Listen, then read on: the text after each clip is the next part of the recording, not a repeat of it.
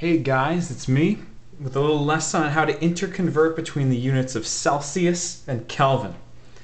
Now, it's really easy to do. If you're given a temperature in degrees Celsius and you have to convert it into Kelvin, all you have to do is add 273.15 to the temperature.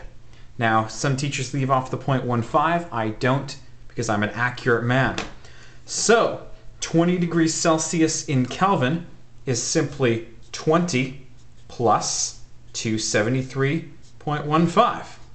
I'll do that on my calculator to show you what's up. 20 plus 273.15 gives me, nuts, 20 plus 273.15 gives me 293.15. 293.15 Kelvin. Piece of cake. I'll do one more for you. 130 degrees Celsius plus 273.15. Let's see if I can do this one properly. 130 plus 273.15 gives me 403.15, approximately 403 Kelvin. Now note, for 100% accuracy, the units here are degrees Celsius, and these are just kelvins. There's no degree symbol when you're using the kelvins. Anyways, the real question you have is, how do I convert from Kelvin to Celsius?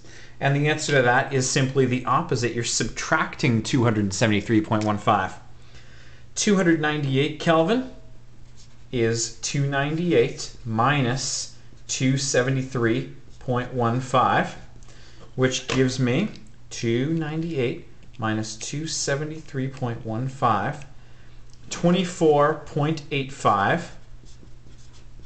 and my units here are degrees Celsius, and I do use the degree symbol here.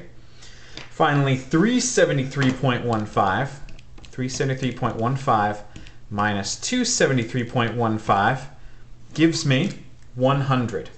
373.15 minus 273.15 is exactly 100. If I'm going to use my significant figure rule, it's 0.00, and it's still in degrees Celsius. Now, please note, the very bottom of the Kelvin scale is 0 Kelvin. But the very bottom of the Celsius scale is negative 273.15. Again, 0 degrees Kelvin, converting to Celsius, you subtract 273.15.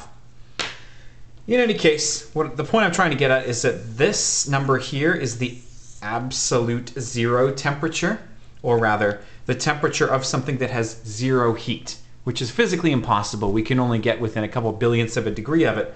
But these are equivalent temperatures, and if you get a number lower than 0 for Kelvin, or lower than negative 273 for degrees Celsius, you know you've done something wrong, because it's impossible to get that kind of temperature. Anyways, best of luck to you. Convert temperatures all day, every day.